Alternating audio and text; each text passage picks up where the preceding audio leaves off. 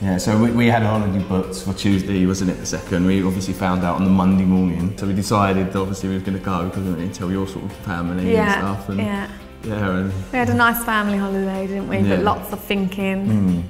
Hi, my name's Mick Tyler. I'm Sarah Harmer, and we won £1 million. I think most people that we told their first question, are you moving the wedding forward? Yeah.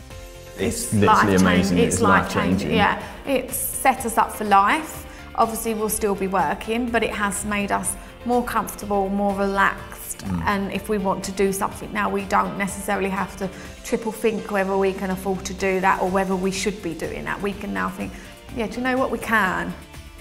Excited about bringing the wedding forward now. Start planning that. You can start obviously going shopping and getting everything together. You can actually get excited about it, can't you now? And Bridezilla's going to come out now. Yeah.